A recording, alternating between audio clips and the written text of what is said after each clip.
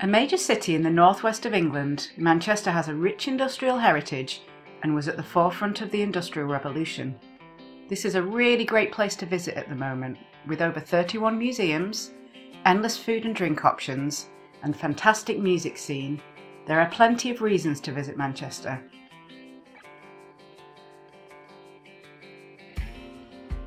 And with a great tram network, free buses and hire bikes in the city, it's easily navigated. Manchester has been named in the New York Times 52 Places to Go list for 2024 and is the only UK city to be mentioned in National Geographic's Best of the World list. So I'm going to share with you 10 things to do in this awesome city, and stick around to the end for my personal favourites.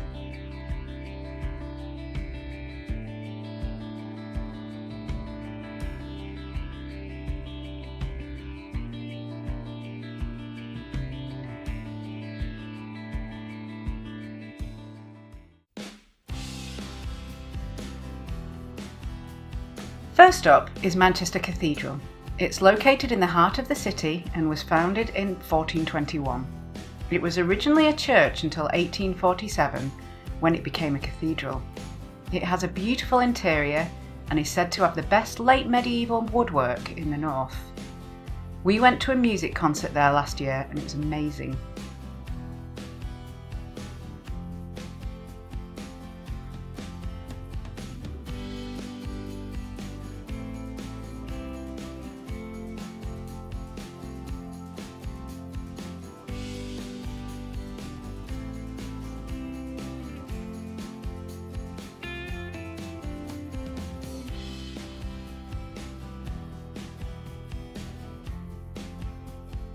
Next is the Manchester Art Gallery.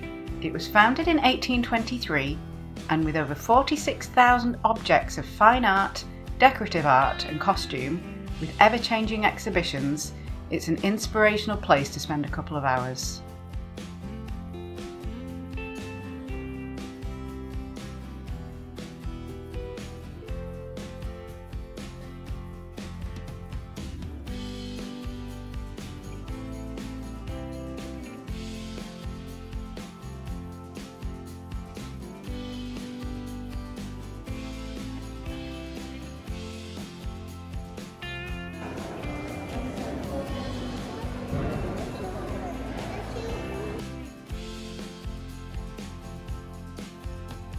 There are many amazing libraries to visit in Manchester, but the Portico Library is a hidden gem of calm in the bustling city. Founded in 1806, it has over 25,000 books and is one of Manchester's longest running institutions.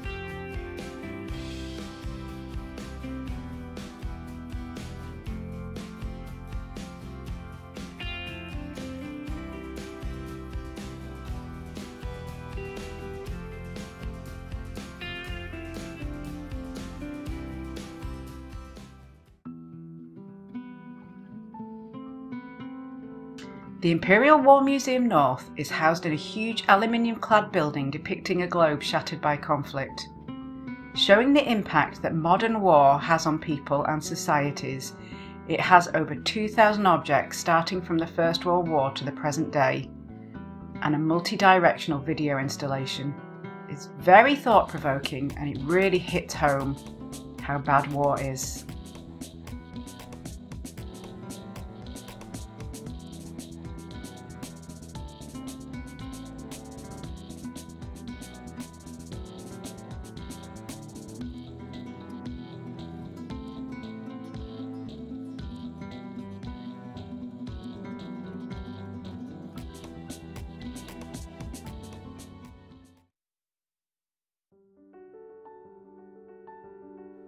Castlefield Viaduct is a Grade II listed 19th century steel structure, which was used up until 1969 and has been temporarily transformed into a garden in the sky with the help of the National Trust. It's a little slice of tranquility in the city, and I can't wait to return in the summer when everything's in bloom.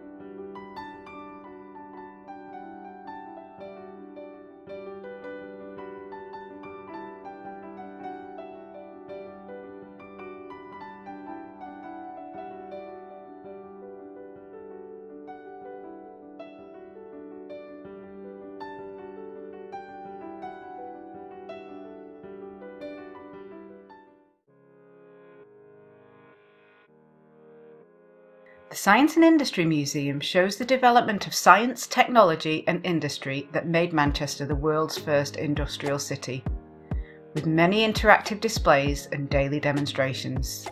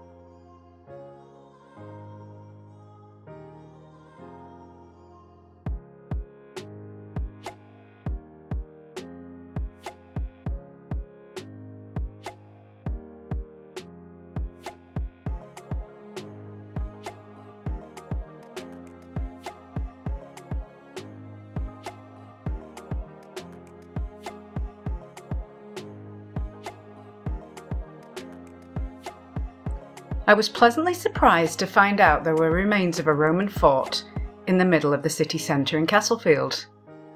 Mamucium Roman Fort was established in 79 AD, and when you walk around you can see areas in their original condition and as reconstructions.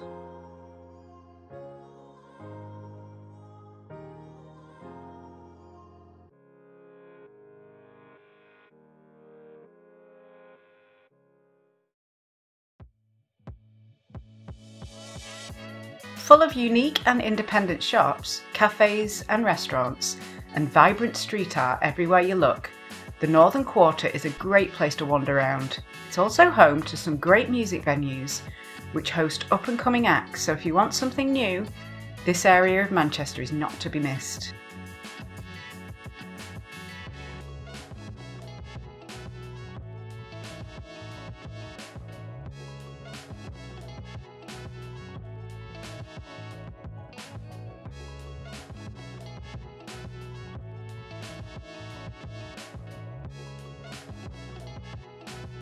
Within the Northern Quarter, you'll find Affleck's Palace. Lose yourself in this emporium with over 60 independent shops which sell everything from collectibles, vintage clothing and jewellery. Affleck's Palace has it all.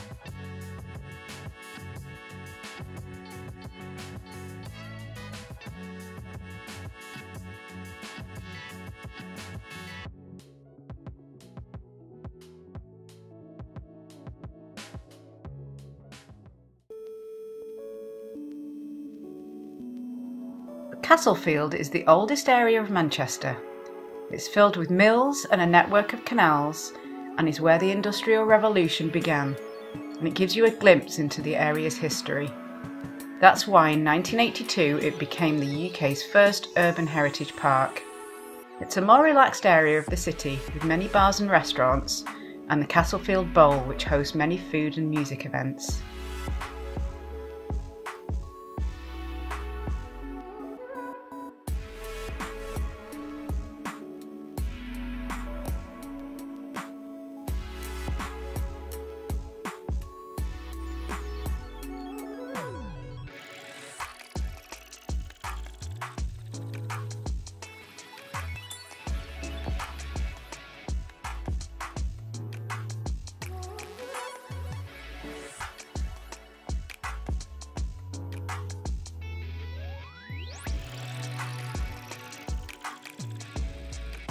The Manchester Museum is one of my picks and is known for its collection of natural history and human artefacts.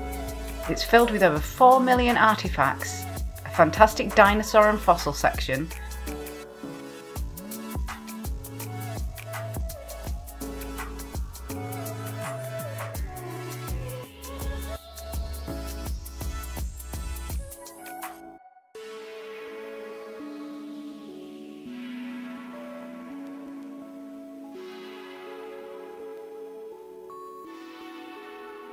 and even has a vivarium where you can see all sorts of living creatures.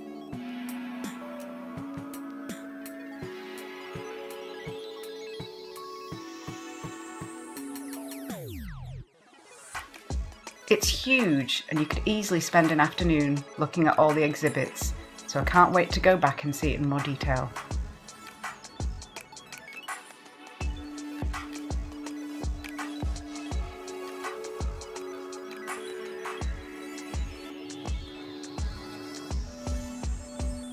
Ordsall Hall is my second pick, and this is a hidden gem located in Salford.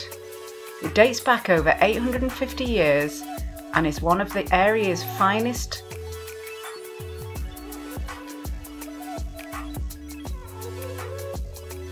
examples of an Elizabethan black and white half-timbered house. You can step back in time and learn the story of the hall and some of the people who made it their home. It's an absolutely stunning building, and I couldn't believe it was so close to the centre.